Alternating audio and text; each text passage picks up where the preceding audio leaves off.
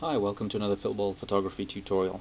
This one is kind of a response to a Reddit question about how to achieve the look seen in this photograph right here.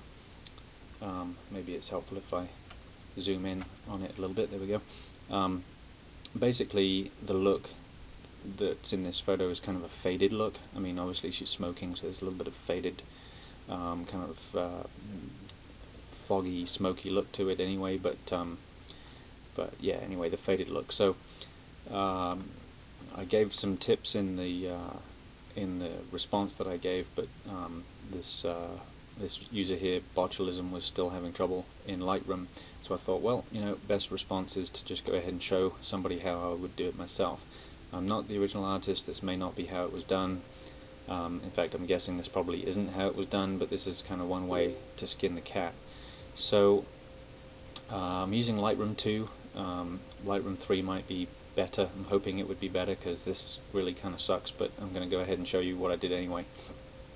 So one of the things about the image in question is that in the shadows, where it should be kind of black, it's kind of reddishy orange, right? So that's kind of a split toning kind of look, and that's easy to replicate in Lightroom.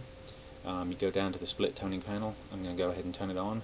I put in kind of an orangey look, something like that.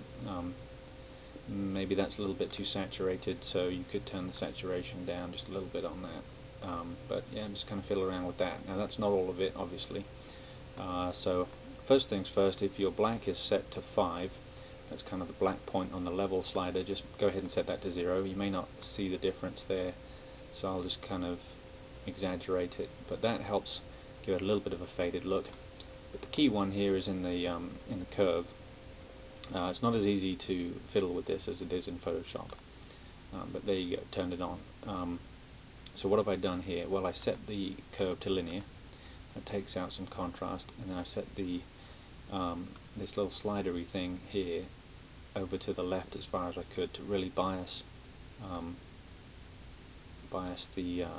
the shadows slider as much to the very, very dark end as possible, and then set that to 100, and then you could punch the darks up a little bit more as well if you wanted to. You could then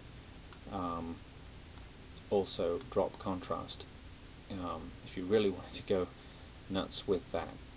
I don't know that you really have to achieve what you're setting out to, so I don't know, I think that's pretty close. There's maybe a bit of a greenish kind of look to this in the highlights, so you could replicate that down here in the split toning and kind of go a little bit greener in the highlights, and then take that saturation down just a little bit like that. I don't know, maybe that's close, maybe it's not, but hopefully that was helpful.